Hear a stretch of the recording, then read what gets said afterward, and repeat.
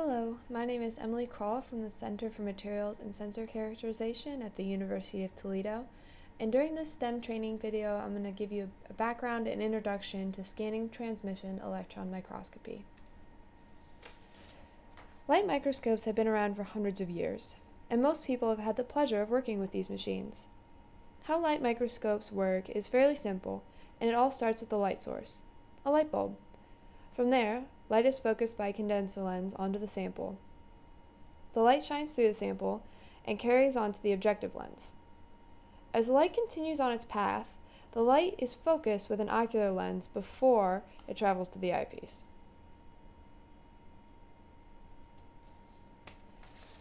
A transmission electron microscope actually works quite similarly to a light microscope, but instead of using light, it uses electrons.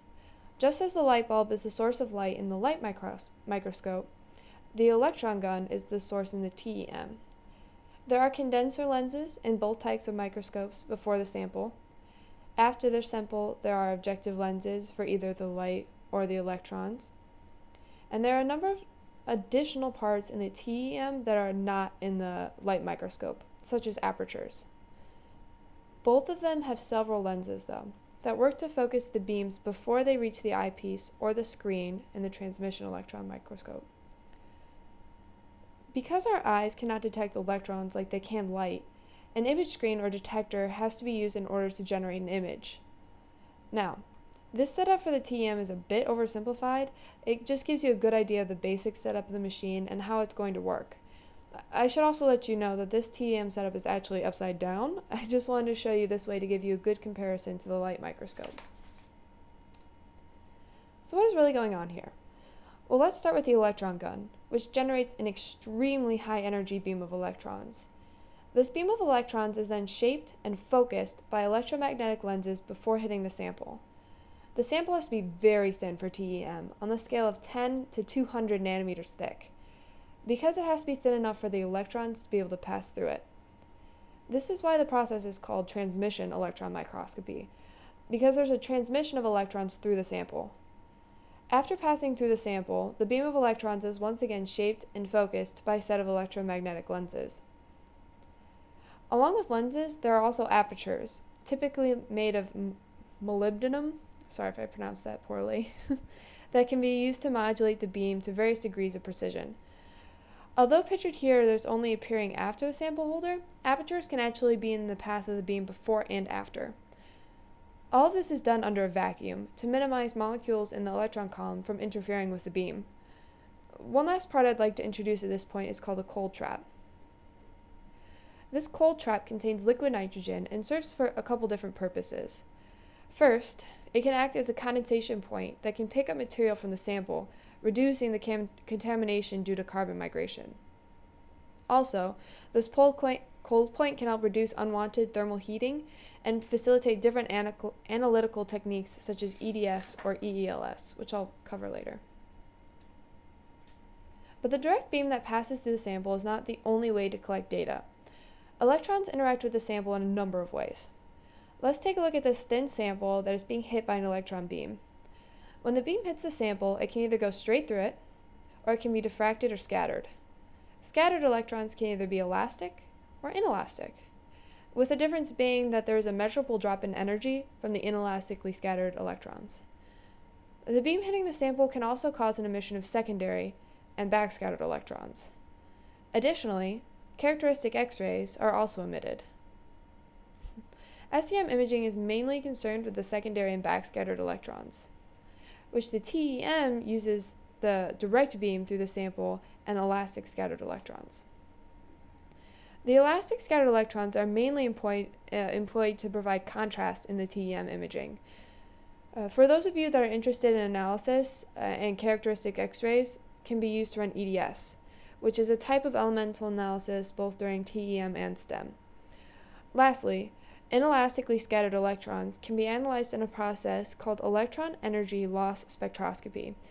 This is a type of atomic scale analysis run during STEM that reveals elemental features through characteristic core loss edges corresponding to the inner shell excitation into the first available unoccupied space. Overall, the TEM can provide imaging, run EDS, and run EELS. Alright, so we've talked about light microscopes, TEMs, and even to a degree SEMs. Now it's time to take a look at the real topic of this video, STEMs. The scanning transmission electron microscope is like a combination of the SEM and TEM, and that it gives it a significant advantage. For example, let's take a look at the information that was on the last slide. The SEM imaging is great for surface inspection, and transmission electron microscopes can allow for a closer look at the material and identify material properties down to a nanoscale. With a STEM, all of this is possible, allowing for a correlation between surface information and bulk information. This is the first advantage to STEM microscopes. Both the TEM and the STEMs were developed in the 1930s, but while there was a rapid development of the TEMs due to their popularity, the STEMs have undergone a slower development. So how exactly do these TEMs and STEMs differ? It's easiest to start with describing the differences by first looking at the setup of the microscopes and how those vary. We've already touched on the general setup of the TEM. We have the electron gun, the condenser lenses, sample, objective lenses, intermediate lenses, and finally the projector lens. Now let's take a look at the STEM. We can see that the two setups are really similar and that they both start out with an electron gun followed by a condenser lens. However, following the condenser lens is where the differences really start. Instead of next going to the sample, the STEM is set up such that the sample is actually preceded by a scanning lens and the objective lens. There's also no intermediate lens in the STEM, but there are projector lenses. So what is important about this? Well, with this setup, there are two lenses after the sample in the TEM, and those lenses are the source of what's called chromatic aberration. This is a result of the electron energies being different and thus focused at different focal positions. If that doesn't quite make sense, just hang in there. I'm going to talk about it a little bit later in this presentation. But one important thing to notice about these setups in the STEM is that the electron beam is focused on the sample, but in the TEM, the electron beam is not focused. Instead, the beam is much wider when it passes through the sample. Alright, so let's get back to this slide. Like I mentioned earlier, the lenses in the STEM are magnetic lenses, and they are made up of copper wire that is coiled and with a current passing through it. The beam that passes through these lenses travel in a spiral trajectory. The end result of the lenses is a demagnification of the electron beam, such that when the beam hits the sample, it forms an atomic scale probe. The objective lens that is positioned just prior to the sample provides the most demagnification of the beam, and it is the flaws or aberrations of this lens that determines the limit of resolution of the microscope. Let's get back to the aberrations that were mentioned when we were talking about the lenses earlier. The nature of these lenses provides a limitation for resolution via these aberrations. For all of you photographers out there, you may already be familiar with this term. By definition, chromatic aberration is the refraction of different wavelengths of electromagnetic radiation through slightly differing angles, resulting in the failure to focus. In this image of the guy, you can see the color on the fringes being separated. This separation is due to the different wavelengths of each of these colors. Here's a perfect lens with no chromatic aberration. All of the different colors of light follow the same path, focus at the same point, and project together. However, with aberration, these colors of various wavelengths all diffract at different angles and have various focus points, thus projecting poorly. How this light behaves is the same as how electrons passing through lenses behave. The electrons are emitted from the gun and all have various energies, and much like the various wavelengths of light, will have slightly different angles when passing through the lenses, such as the electrons that have lost more energy, which are bent more strongly than those with higher energy. Furthermore, the thicker the foils in the lens, the more pronounced the chromatic aberration will be. This is why having lens after the sample in the TEM can lead to increased chromatic aberrations, and thus is considered a shortcoming when compared to the STEMs. Unfortunately, chromatic aberration is not the only problem with lenses. There's also spherical aberration, which has to do with the shape of the lens or the lens field acting inhomogeneously on the electrons passing through it. In the image below, we can see an example of how light lenses would cause spherical aberration. The lenses with no aberration has the beam all focused on the same spot. Each was affected by the lens the same. However, in the image to the right, you can see that not all the beams pass through uniformly, which causes them to be unfocused. Just like the light lenses, the electromagnetic lenses for the electron beams can have the same effect. The lenses affect the beam inhomogeneously, causing a spherical aberration effect where all of the electrons, or rays, do not converge at the same point. The further the electron is off the axis, the more strongly the electron will be bent back. The equation that governs the effects is this. A constant for the lens, which is called the spherical aberration coefficient, times beta cubed, where beta is the maximum semi-angle of the collection of the objective lens. The spherical aberration coefficient, C sub s, is approximately equal to 2 times the focal length. Therefore, reducing the focal length is one way to minimize the effects of spherical aberration. There are advances in STEM technology for correcting these aberrations, but the vast majority of STEM machines will not have these additions. There are ways to align various parts of the machine to get ideal images using STEMs, such as the Hitachi HD 2300 that we have here at the Center for Materials and Sensor Characterization at the University of Toledo. The process that is used to set up and align the microscope starts with determining the eccentric position, followed by aperture alignment, current center alignment, astigmatism correction, and bright area centering. Over the next few slides, we're going to cover each of these steps and give you a little bit of background on them. The first step of the setup includes finding the eccentric position. The eccentric position is a plane on which the magnification, camera length, and focus are all set.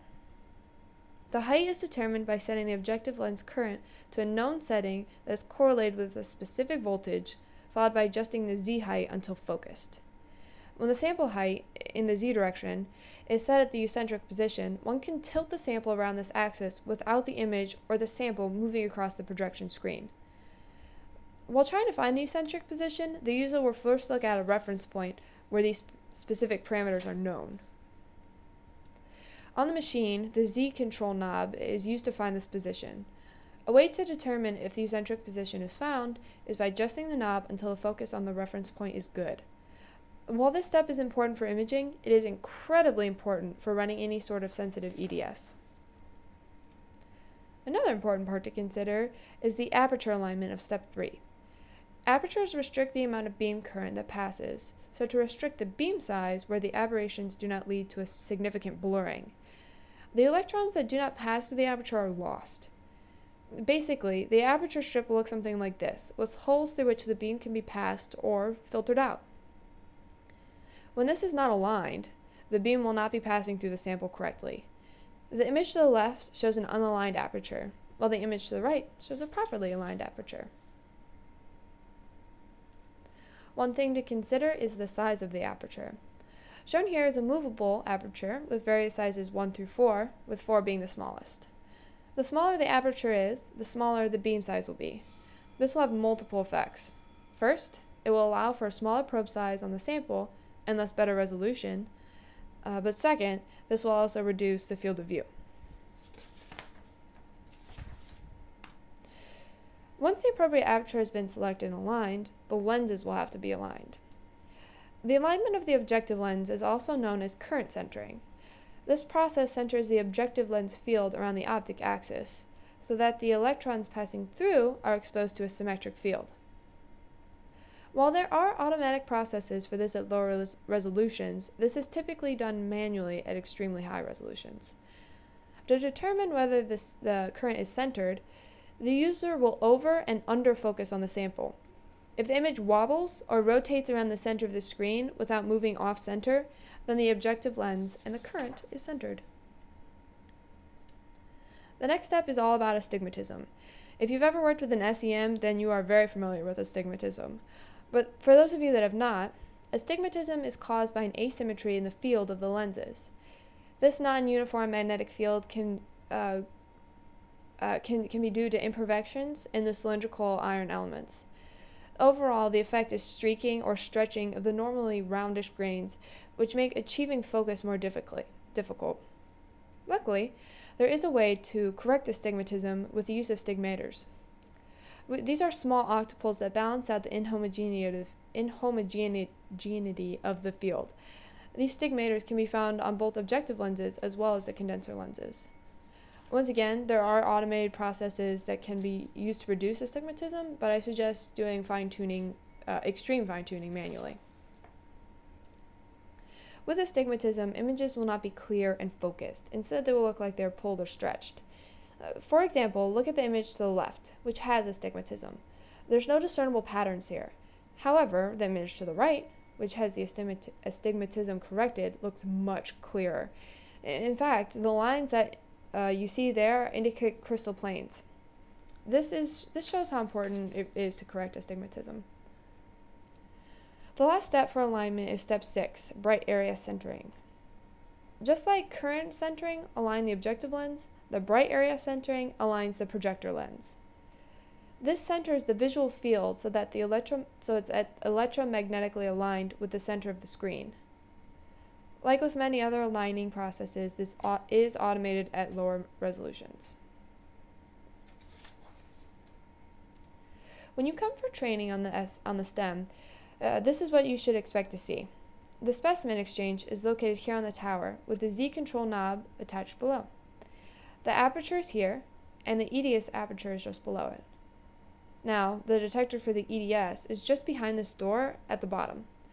Also just behind the door, but above the EDS detector, is the liquid nitrogen tank that we had talked about earlier.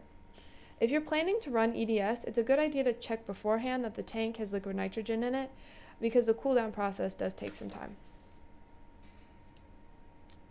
One element to consider again is spot size.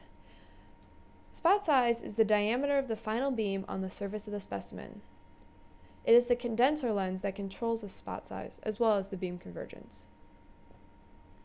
By varying the current supplied to the lens, the spot size is adjusted. In a series of condenser lenses, it is the first condenser lens that is responsible for the spot size. When the spot size is smaller, this leads to a better resolution picture, meaning that you can increase the magnification and still see the image. However, the beam current is significantly lower and restricts the field of view. You may be wondering how this is different from an aperture. Well, they work together. The aperture is the maximum size that the beam can be. If the spot size would be larger than this maximum size, then the aperture would cut the beam down. So these two elements, the aperture and the spot size, really work together. Practically, the spot size is critical to column setup. For the column setup, we will see a window just like this, with lots of different options. We will touch on the wide view mode and the phase contrast mode later, but for now I want to cover the operation modes and how it affects the spot size. It is important to note that the higher spot sizes increases resolution, but does decrease beam current. Going over the various operations modes, we may as well start at the top with normal mode. This mode is used for observation and general analysis. The spot size for this mode is approximately 0.5 nanometers squared. Next is the EDX, or EDS mode, which is used for EDS area analysis and has a spot size of 1 nanometer squared. Just below that is the high resolution mode. This mode is in fact used for high resolution imaging and it has a spot size of about 0.3 nanometers squared. With an even better resolution and smaller spot size is the ultra high resolution imaging mode, which is used for just that, and has a small spot size of 0.2 nanometers squared. The decon mode is unique compared to the rest. This is an illumination mode where the hydrocarbon molecules are baked off the surface of the sample or are prevented from concentrating in the high resolution mode. Because the hydrocarbons are being burnt off, there can be contamination issues while using this mode. The last mode on the list is nanodiffraction mode. This mode uses nanodiffraction probe with a small convergent angle and is used to clearly see nanodiffraction patterns. Now that we've gone over the basics of transmission microscopy and how the STEM works, let's go over the different types of imaging that can be done with STEMs. When an image is taken with the electrons that have passed through the sample without being scattered, it's known as a bright field. In other words, a bright field detector will include the transmitted beam such that the holes it passes through appear bright, while a dark field detector excludes the transmitted beam, making the holes appear dark. In crystalline samples, the details in the image stem from the result of Bragg's law, which governs the angles at which the electrons will travel when interacting with the crystalline samples. During this imaging mode, complementary backscattered and secondary electrons can be taken, as well as analysis on characteristic X-rays. Another imaging modality is Z-contrast, or high-angle annular dark field imaging. This modality is unique to STEMs, adding to the list of advantages of these machines. The Z-contrast images are a bit different than either the standard bright field or dark field images. In the bright field image, the beam is scanned over the sample, and the beam that's passed through or diffracted is detected below.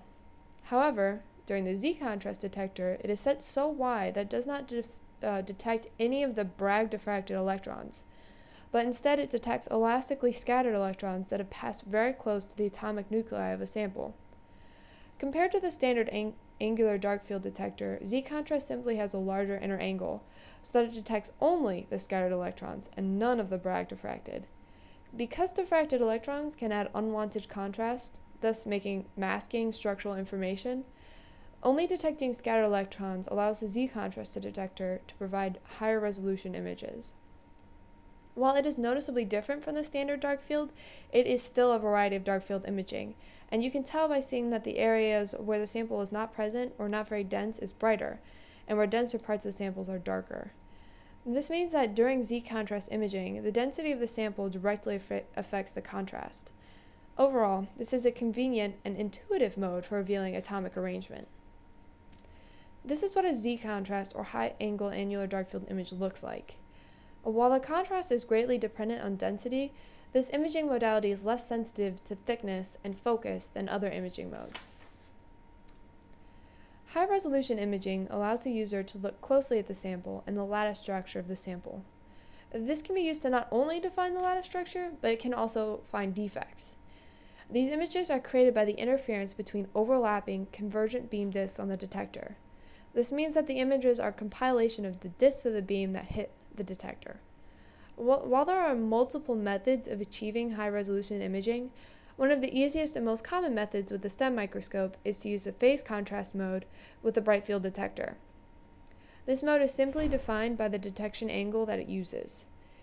Even though these images are almost identical to TEM images, the STEM phase contrast mode is significantly more advantageous due to the reduced effect of chromatic aberration compared to TEM, as well as its reduced effect of astigmatism and sample orientation when compared to the wide-viewed mode with the bright field detector.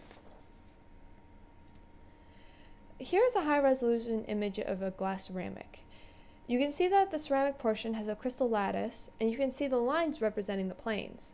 However, the glass around it is amorphous, so there are no crystal lattice present in that portion of the sample. This is one of my favorite STEM images taken here at the University of Toledo. Once again, this is a glass ceramic, and you can see the crystal lattice of the ceramic here. But what is so interesting about this picture is that it not only shows how the denser ceramic portions are darker than the less dense glass, but it also demonstrates how important sample orientation is. The crystal lattice is only visible because it's correctly oriented. However, you can see that the other ceramic portions are not aligned properly for lattice imaging, so you can't see any of the crystal lattices at these points. During diffraction imaging, the crystal lattice of the sample acts as a diffraction grating, allowing some of the electrons to pass through while diffracting the rest. The atoms that interfere with the path of the beam create an interference pattern, which is collected as the beam travels out of the lattice. This interference pattern provides information about the structure and crystalline nature of the material. This behavior is once again governed by Bragg's law. Here's an example of what a diffracted image looks like. Such selected area electron diffractions are used to obtain spot diffraction patterns of crystals. These diffraction patterns reveal the nature of the crystalline phases of the specimen. For example, if the material is microcrystalline or amorphous, the diffraction pattern consists of a series of concentric rings rather than these spots. Here, you can see the image of the setup of the microscope, the location of the different detectors in the various imaging and analysis modalities, as well as the lenses and apertures. One of the greatest advantages of the STEM is that multiple detectors can be used simultaneously to give different views of the sample, which provides different but complementary information. For example, in the image to the left, you can see the diffraction, and it's complementary to the secondary electron image on the right. Thank you so much for watching this video on the introduction to scanning transmission electron microscopy. I hope you enjoyed it.